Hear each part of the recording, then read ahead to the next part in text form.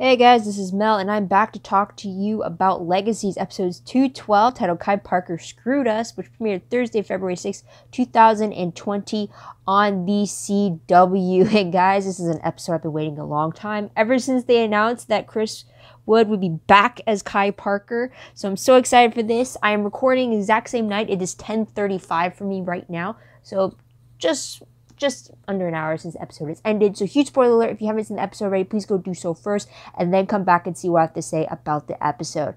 Otherwise, my other video reminders are up on screen, so take a moment to remind yourselves of those. I'm going to try to do this in 20 minutes. So let's start this clock and let's begin with what happened in this episode.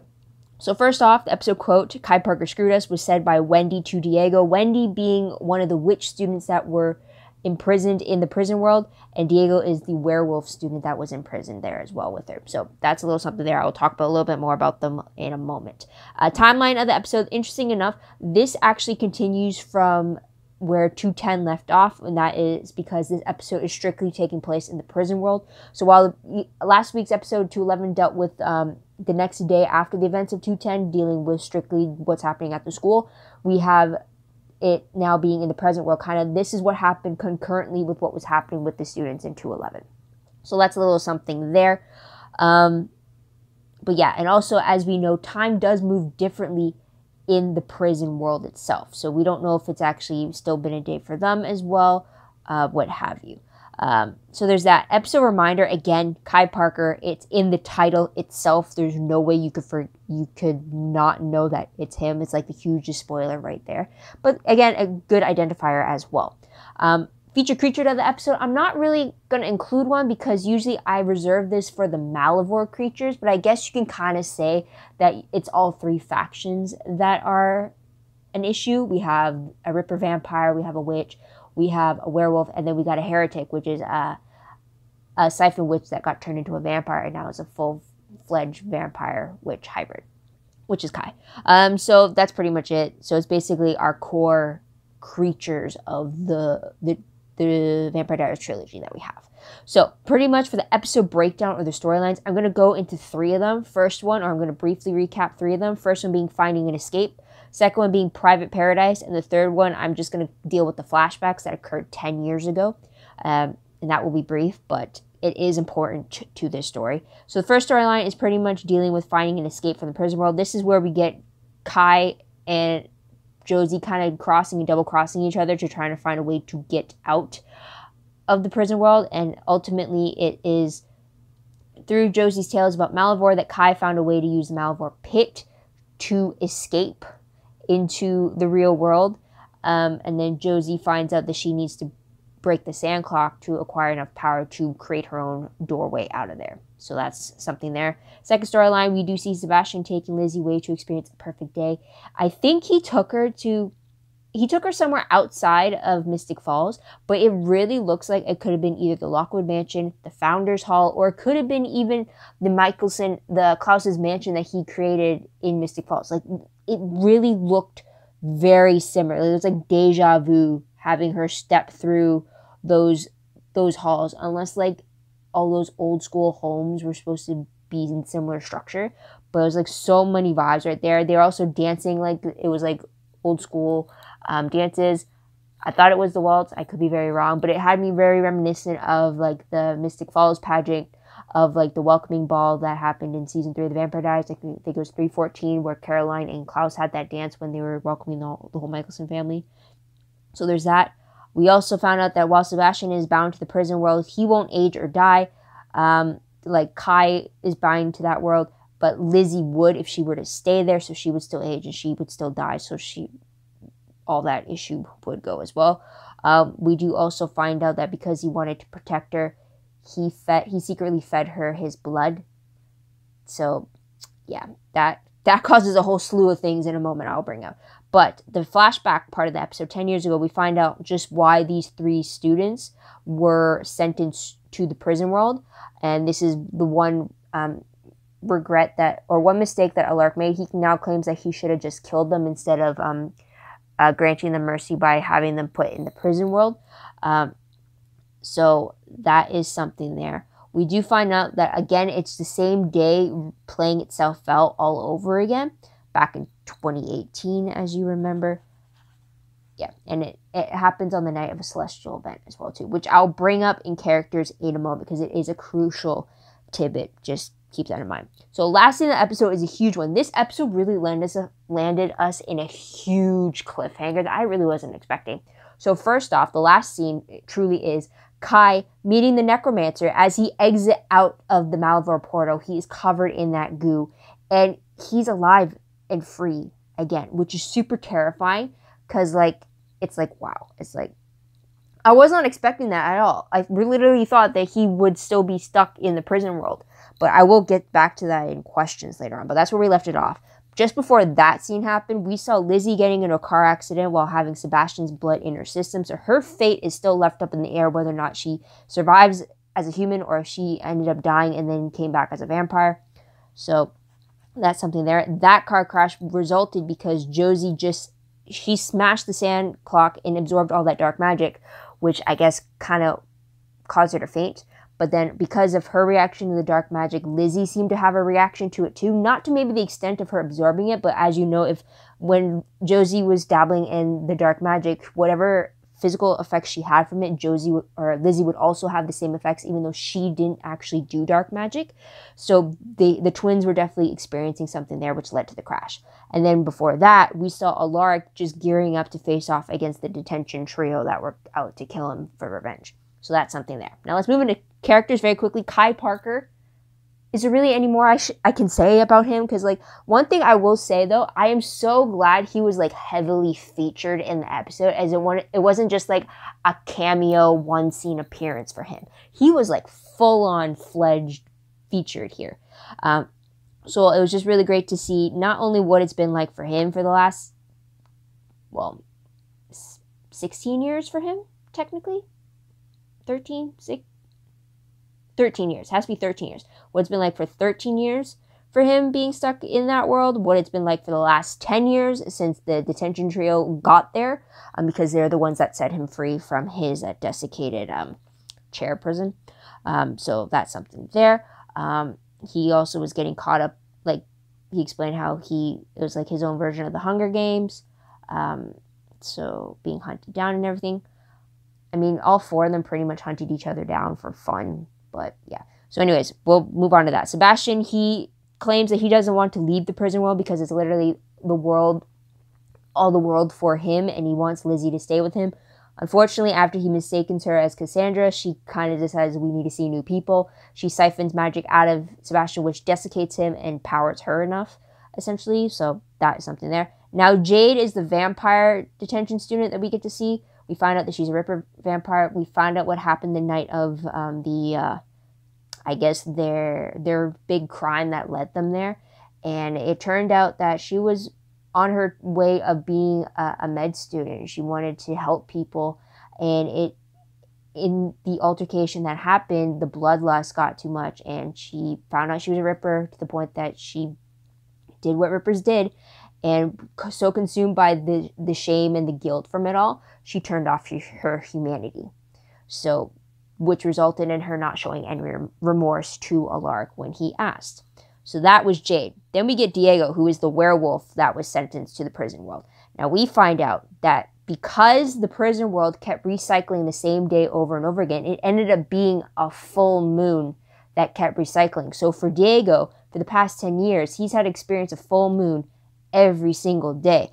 So that's 10 years times roughly 365 days. So that was 3,650 full moons he's had to deal with.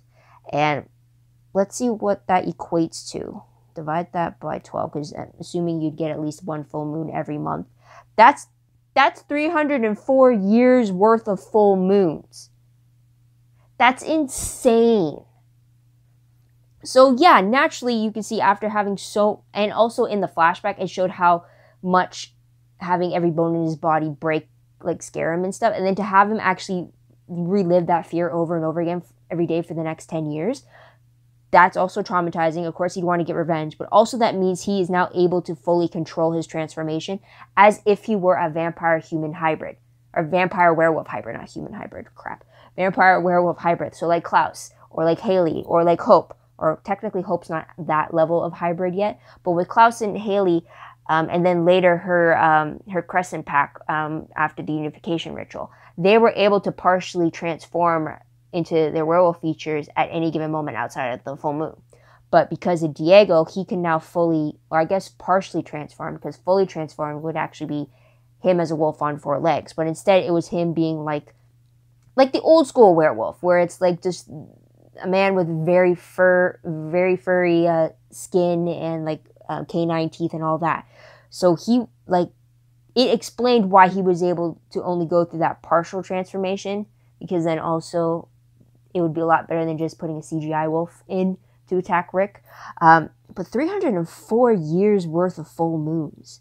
Yikes. That didn't hit me until I just did the calculation. Wow. And then you got Wendy, who was the witch. Now, based off the flashback, her only crime was pretty much accidentally burning someone to death when they tried to call 911 to get help. And it just seemed like more of like it was an magic. Her magic was out of control. Like it was very accidental, and she seemed horrified by it. But it was Diego who started the whole altercation to begin with. He went and ripped out the bully's arm out, and he wasn't stopping. Granted, the bully threw a football at him, but then that doesn't really call for them to get their arm ripped out. I would expect it like a punch maybe, but yeah. So we'll talk about Wendy later, though. But that's what we find out from her from there. Also, that she is known for having a fire ability. So that might be something that's not always, like, not every witch is, like, able to control. So that's something there. Let's move on to tidbits, though, very quickly. Let me get out of my calculator also, too.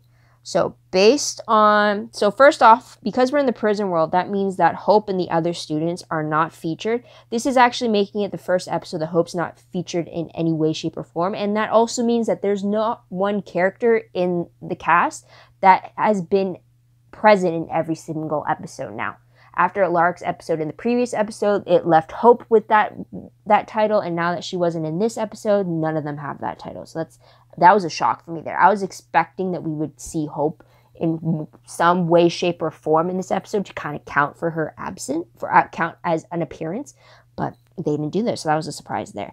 That's really the only tidbit I have. They didn't really touch upon the riddle at all, so I won't feature that, but it does get brought up in the next episode, which we will talk about in predictions. So let's move on to the most shocking moment of the episode. Now, in the promo, we do see Alaric get chained up, and everyone assumes, I definitely assume, that Kai is the one that did it, and he was using Alaric as leverage to get Josie to become the monster just like him. But I was surprised that it was actually Josie that locked up Alaric. I was surprised she would do that. And it just seemed like, yeah. Like, I get why she did it, because she didn't want Lark to stand in her way of trying to find a way to get her out, get all of them out. But then at the same time, it's like, no, you're willing to work with Kai, who pretty much killed your mom and then your entire coven, and he pretty much tortured your dad and everything, and you want to willingly help with him and ignore all the warnings your father has against him. I was a little shocked that she risked that. At times I was like, what, girl, what are you thinking? But then at times she's like, oh, you're learning, as Kai put it. So it's just like, it was a huge shock that she was the one behind chaining Alaric up. So that was like, wow. And moving on to top 3 favorite moments. Huge favorite is the fact that Kai's back. He's like the villain you love to hate. I mean, you definitely do not want him to win at all, but then his presence is just so unpredictable that, like, even if he shows you being nice, I can never tell if, like, are you genuinely being nice, or are you just playing a game with me right now to make me think you're being nice to drop my guard? Like, you know what I mean? Like, those kind of, like, I can't fully trust you, but you're showing me signs that maybe I can. But then I gotta think maybe I can't. So it's just, like, weird mind games with him. But I love it because it's just so Kai, and it just seems like yesterday that he was on my TV screen, when it's really, he hasn't been back since like season 8 of the Vampire Diaries, which was like, what, 3 years ago? Yeah. Wow. So yeah, there's that. Also, they brought back his iconic video message habit, and also with that video message, he name drops Bonnie, Catherine, Damon. He he talks about his sister, his own Gemini Coven family. He brings a lot of Vampire Diaries references with him, which I love, because then it just further, like Legacies is good in bringing up previous characters if they have like a certain position to play, or like they brought previous knowledge off screen to them. I love that. But the fact that he just name dropped all these people, I was just like, yes, I needed that reminder, because then it also just meant that they're constantly on his mind as well too. They're not just like a forgetting name, like, oh, a forgetful face type of thing. So that was something there. His karaoke as well too, that just seemed so him.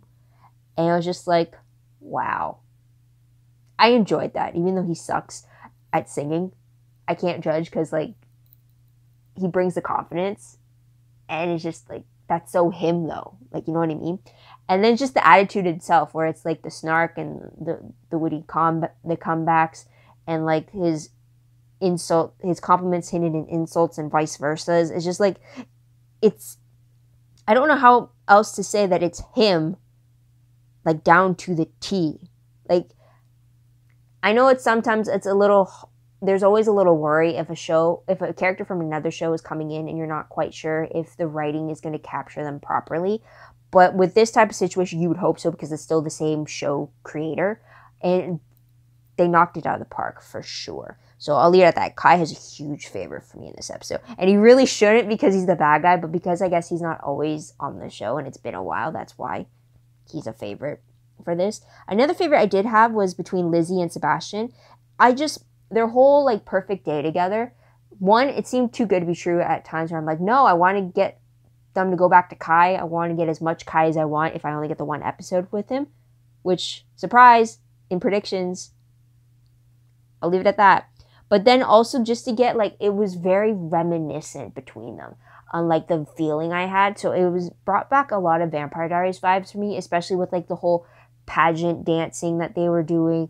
The reminders of like 314, the fact that Lizzie was wearing a blue dress, not the same blue dress, but still a blue dress, and they were dancing around the hall. The fact that she walked down the spiraling staircase as if it was the Mystic Falls pageant. It was just so reminiscent of those episodes from the first show that it made it more enjoyable too, to kind of see that era. Plus, also, essentially, it kind of goes back to a time for Sebastian where he wasn't desiccated, essentially. So it's just like, it was pretty cool. And then also for them just to have a moment together, it kind of got ruined when he told her that, like, he put his vampire blood in her drink, like he spiked it. That's when it went sideways. But I did like how their day was going. And then I also loved the conversation that they brought up about when he suggested turning her into a vampire. And she gave a very mature answer, saying that how, like, I've thought about being a vampire, but then I'm not in a position in my life where I can make that decision. There's like, she already knew that if I were to become a vampire, then I can't have kids. I can't grow old with somebody. And she even says, like, I'm not in a position in my life where I would know if I'd want those things in my life or not. Because again, she's only 16.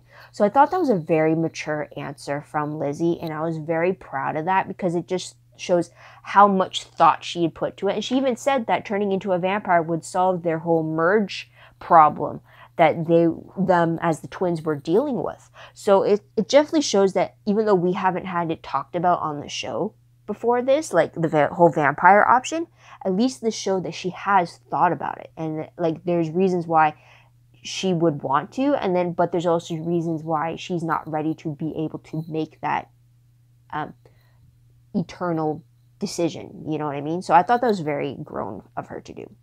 So that is something there. And then moving on to my last favorite was just Alark going back to his habit of being the vampire hunter, seeing him go around the boarding school and getting out all his hidden weapons and where he stashed them. Or is it the boarding school? Because it really reminds me of like the Vampire Diaries version of it as opposed to the school version. Or maybe it's because the fact that there's no other students there and that's why I can't recognize it as the school setting. But anyways, I digress. But I really love that we got to see him just going back. Like, he didn't have to like go searching, okay, where did I put the weapons? He knew exactly where he stashed those things. So that was pretty fun to see him do that. It was also very how easy it was for him to just get back into the swing of it, like riding a bike. So it's just like, that was pretty cool. And then also him just going down to the armory and seeing him open that door and just seeing all that stuff that he had found in the Vampire Diaries and just knowing what he needed to grab and just gearing up to having to fight a vampire, a werewolf, and a witch was just like awesome Alaric right there. So I'll leave it at that. But moving on to top 3 peeved moments. The only peeve I really had with this episode is that Lizzie did not get a chance to interact with Kai. And I really don't think that she knows or that she even believes that her Uncle Kai is actually a threat in this prison world. Because Sebastian kept putting it in her head that, like, there's nobody here. It's just us. You can trust me. Your father has lied, when he's been saying, like, we're not safe here. So it's like, with her already doubting Alaric because he lied about where Sebastian ended up being, that might have had her believe in Sebastian's lie about how they were safe and how there was no other threats there. So I don't even think she realizes, or she was even aware that her Uncle Kai is actually a true threat in this world. Well, he isn't now after the end of the episode, but I was a little disappointed that she wasn't able to meet him or interact with him, and it was just strictly between Josie and Kai, because there are some similarities between Lizzie and Kai that I think that they would be able to relate on, and it would have just been interesting to see how their two personalities would have conflicted with each other, just to see, like, on like an experimental basis. And the timer just went off 45 seconds ago. I guess it doesn't go off if it's attached to my phone and it's the headset, so there's a reminder there for next time. But let's move on to random questions very quickly. I actually had this question because as I write the quotes down that I find very memorable or important while I watch the episode. So literally while the episode was watching, I had to write this question down, and it was, does Josie randomly carry Bennett blood with her? Keep in mind that I had this question long before it was revealed that it wasn't Bennett blood, and it was actually the little wine bottle that Kai had tossed her previously. But I literally had the question of, like, did she randomly just carry the blood? How did she carry the blood? That didn't make any sense to me. But the fact to find out that it was just a cloaking spell to look like the blood when it wasn't, that was smart. So I still kept the question in to kind of show, like, there are questions that pop up in the middle of the episodes that I just write down and I can't forget. So that was one. But here's an actual random question that I have. Is Sebastian even aware of the detention trio or of Kai? I mean, at the end when he was mistakenly calling Lizzie Cassandra, it kind of seemed that you can hear, like, the noises in the background as if, like, a war was brewing, and maybe, like, he knew from that. But then also, we don't know how long for Sebastian he's been in the prison world, if he's actually being able to interact with the other 4 people trapped there. So that was my question there. Another question was, since the Malivore pit worked for Kai in his escape, could the same thing be applied to the Saltzman family if they were to escape the prison world as well? Like, if Kai was able to escape through the Malivore pit and go back into the real world, then what is stopping the Saltzman family from doing the exact same thing, aside from Josie not remembering what Kai had told her, right? So that's something there. Plus, you gotta hand it to him. That's pretty smart of him to think that, like, that was an option as well. I guess he'd rather take the risk of being trapped there as opposed to being trapped in the prison world. So, I mean, it paid off, but which we'll talk about later. Next question. Is Lizzie affected by Dark Josie? I did talk about this when mentioning their endings specifically, but I'm wondering in the sense that, like, is she somehow changed too in some capacity in regards to Josie becoming Dark Josie?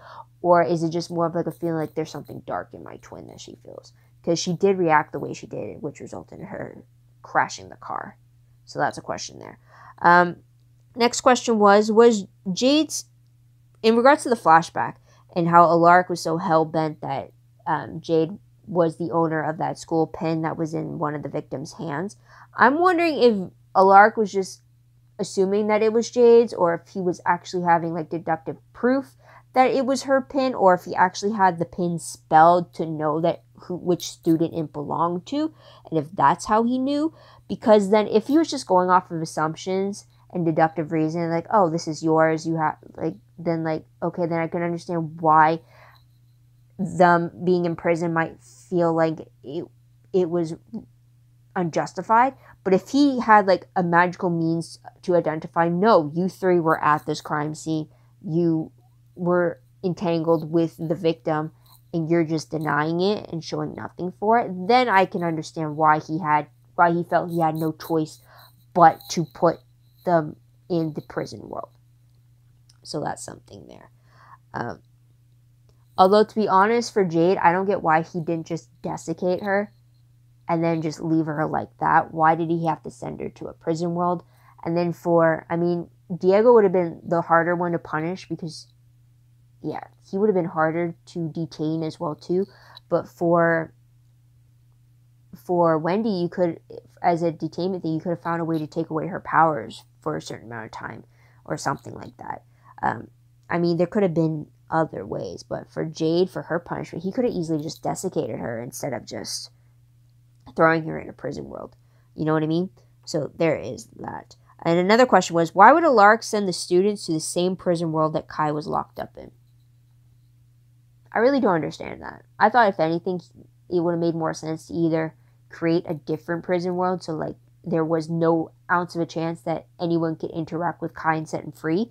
But to find out that no, he did send him to the same one is like, why? I mean, even Kai called him out on it in the video messages. Like he even said, like, you're not dumb enough to come back here and to check up on me, are you? I'll put the actual quote up on screen, but that was something there. And my last question, I guess I should have connected it to my previous one, was, did Alaric's punishment fit the crimes for the detention trios?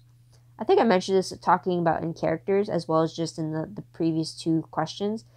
But Wendy's was accidental, so I think she was wrongly imprisoned in the prison world. For Diego's, I can understand why, because he is technically the one who started it. He was the more brutal of the three.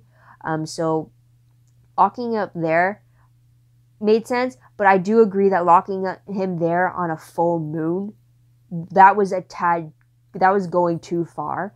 If it ended up being on a non-full moon night, then I think Diego might have taken that as a godsend, because then he'd never have to turn into a werewolf ever again. But yeah, so it's the mix there. And then for Jade, though, as I said, Jade had no humanity at that point before her imprisonment. So the fact that either Alaric should have A, desiccated her, or B, the prison world would have seemed like the only option to do so. But then again, why would you put her in a prison world with a heretic? You know what I mean, right? So there is that. Let's move on to predictions very quickly. Based off the promo for 213, we do see Dark Josie, and she has black hair as opposed to Josie's regular brown hair. And she's in the prison world, and she is communicating with Alaric. And they were on an open road. And then it also cuts back to Kai being free at the school, and he's the one dealing with Hope, Landon, and the rest of the students. And that was a shock. I didn't think that we would be getting Kai for more than an episode. I truly thought that this episode that we got today would be the only episode we would get Kai being a part of it, but to find out that he's actually in the next episode is a huge shock, because when you read the synopsis, like I am about to right now, it says, Hope finds herself in a race against the clock as the threat of the prophecy looms and the pressure to rescue the Saltzmans grows. Meanwhile, Alaric's attempt to keep his family safe leads him to make a difficult decision. Landon, Josie, Lizzie, Raphael apparently is supposed to appear, and MG and Caleb are also set to appear. No way does it mention in the synopsis that Kai is still a part of the episode. So the fact that the promo shows that he is actually, well, first off, the fact that his cliffhanger ending for this episode implies that he's free and now in cahoots, potentially in cahoots with the necromancer, is a huge thing. And then also to find in the promo that he's actually going to be interacting with the rest of the students at the school is another huge surprise. So it's like, I'm so for it. I'm also very terrified for our characters, but I just can't wait to see what is Kai's goal now. Beforehand we knew that he wanted to take down the Gemini Coven, he wanted to be the leader, and then he wanted to punch them. He already did that before he died, before he was killed in the season 6 finale. And then he was brought back in season 8, and he was doing Catherine's bidding. So now, what is he back for? Is it just for revenge? Anyone he would want revenge on is now back in the prison world where he left them. So unless he goes out and hunts for every other Vampire Diaries character that did him wrong, and he tries to get his revenge, which we definitely won't see on screen, What is he truly trying to, what's his next goal going to be? I guess that's what I'm worried about. What does Kai ultimately want right now? And as a heretic, I'm assuming he's the only, I think he's the only heretic in his existence. Because whatever happened to Valerie last seen in season 7 of The Vampire Diaries, though she was mentioned to still be alive in season 8. So I guess we'll have to figure out that. But otherwise, guys, that is pretty much it. What did you guys think of this episode? What did you guys like about it? What do you think will happen next? Let me know in the comments down below. Love to hear your own thoughts, theories, and opinions about all that. Also, don't forget to like this video, subscribe to my channel, and check my other videos if you haven't done so already. If you want, check out my Tumblr page. The link for that is down below. I reblog promos, web clips, quotes, gifs, synopses, news, all that good stuff, all fun in one place, so go check that out. A little behind. I'm still in school. I'm like midway through term 2, so please be patient. But yeah, I'm also dealing with some personal things right now too, so my mind's a little, if it's not on school, then it's on something else. So I'm even lucky that I'm able to record this while it's still fresh in my head. So there's that. WordPress, I did mention just now, link down below. Otherwise, that is pretty much it, guys. So thank you so much for tuning in. Thank you so much for your patience. I hope you can come back next week to see what they say about the next episode, because Kai is also in it as well, so you better tune in. And so until then, guys, this is Mel. Wish you all a great day, great week wherever you are. Bye for now.